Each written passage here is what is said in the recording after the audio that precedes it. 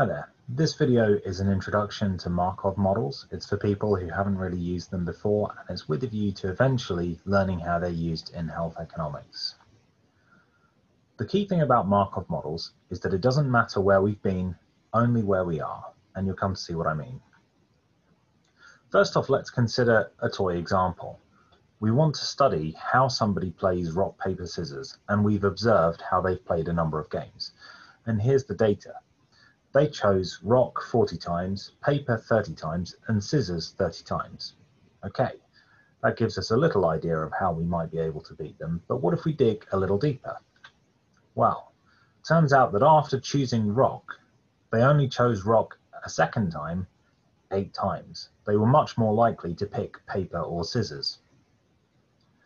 On the other hand, if they chose paper, they were much more likely to go back to rock than to stick with paper or to switch to scissors. And if they were using scissors, they would probably go back to rock or maybe scissors, slightly less likely to go to paper. We can present this table in a different way, like this. So we've got a 3x3 table, which we would call a transition matrix. On the column, first column, you can see rock, paper, and scissors. And then for each row, it gives us the probability of going from that choice to the next choice. So reading the first row, if you were already on rock, the probability of staying on rock would be 20.5%, whereas the probability of moving to paper would be 41%, and the probability of moving to scissors would be 38.5%, and so on. We can draw a diagram for what this looks like. So we have our 3 different choices, rock, paper, and scissors. If you're on rock, as we said before, there's a 0.205 probability of remaining in rock. There's a 0.410 probability of moving to paper, and there's a 0.385 probability of moving to scissors. And we can fill that diagram out for the transitions from the paper state and from the scissors state, as you can see here.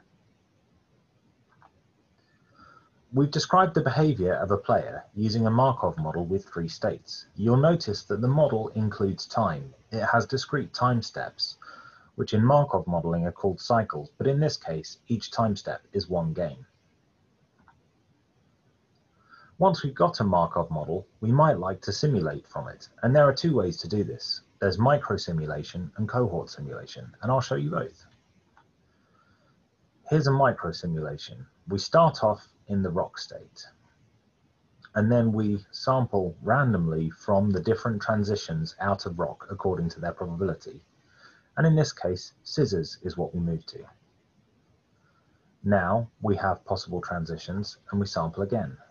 And in this case, we go back to rock. And we sample again.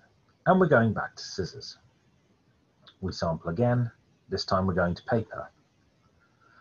One more time we sample. We would be heading on to rock. So a Markov micro simulation might give you a result such as this. Rock, scissors, rock, scissors, rock, scissors, paper, rock, scissors, etc., etc. But of course, each time you'd get a completely different sequence here. Another way you can simulate from a Markov model is with something called Markov Cohort Simulation.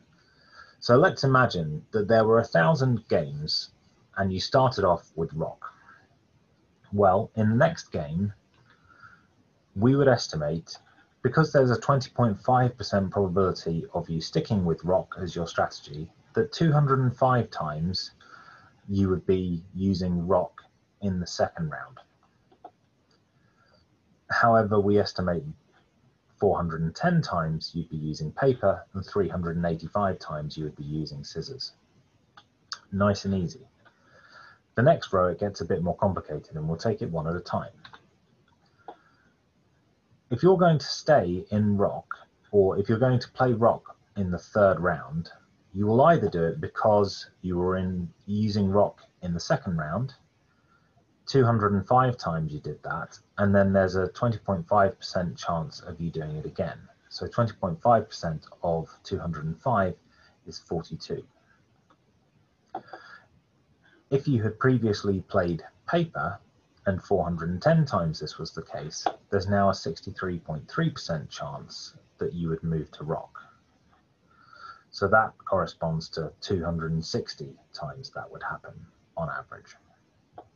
And then finally, if you played scissors in the second round 385 times, then 40% probability of playing rock in the third round, so that corresponds to 154 on average. And if we add those together, we would expect that in 456 of these games, you'd be playing rock on the third round.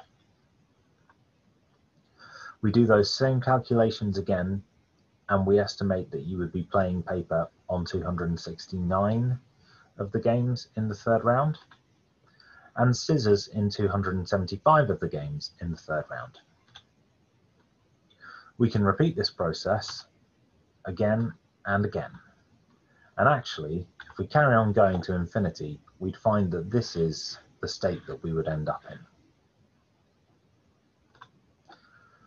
So with Markov models, it doesn't matter where we've been, only where we are. And they allow us to model behavior over time. And you've learnt about microsimulation and cohort simulation. Your next steps can be to simulate the rock, paper, scissors model in Excel or R, or to look at using Markov models in health economic evaluation.